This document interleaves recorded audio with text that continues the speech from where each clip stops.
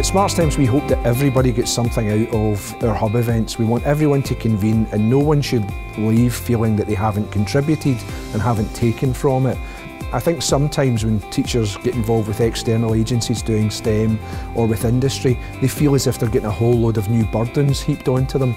That's not what we are here for. We're here to connect them with grant bodies, we're here to connect them with industry, we're here to connect them with students who can volunteer. That's about reducing their burden, allowing them to do more without necessarily having to pedal really hard.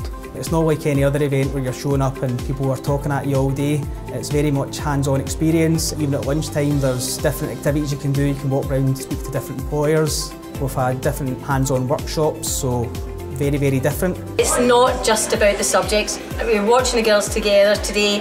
They were doing problem solving, working together as a team, really concentrating what they were doing. I could see all this great listening from the children and determined to get to that end thing, that end product that they were wanting to do. I just think that the kids have been blown away today by what they've seen. It's inspired us and it's inspired them. We've picked up wee things that we can bring back to the classroom as well, so that's been great. As a teacher, you're going back, you're taking ideas back to the school. Can I do that in the classroom? Could I lead on something like that in the school? Or could we make connections with all the partners that are here? And could we get them into school to deliver some of the workshops and some lectures to the young people?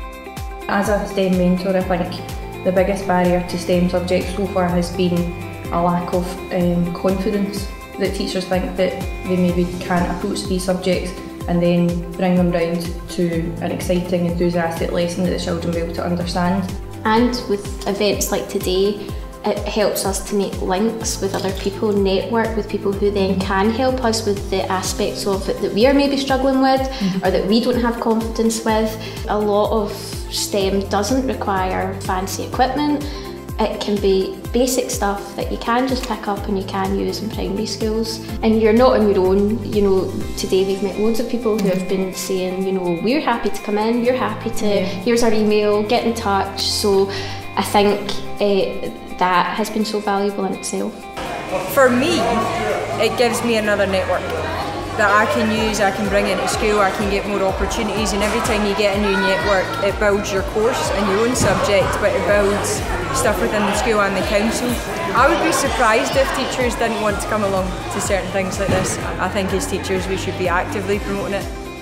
Well, the day's absolutely flown in, and if you're present at it, but come to SmartSTEMs, I would highly recommend you bring pupils to the event and just see for yourself how good it is. Do it. I don't think you would ever regret it. I think it has been the most amazing opportunity. I think that the results that you get from it will be amazing too. I think it totally changes the children's perception of learning and how you can learn and what you can do with your learning. I think it really is inspirational.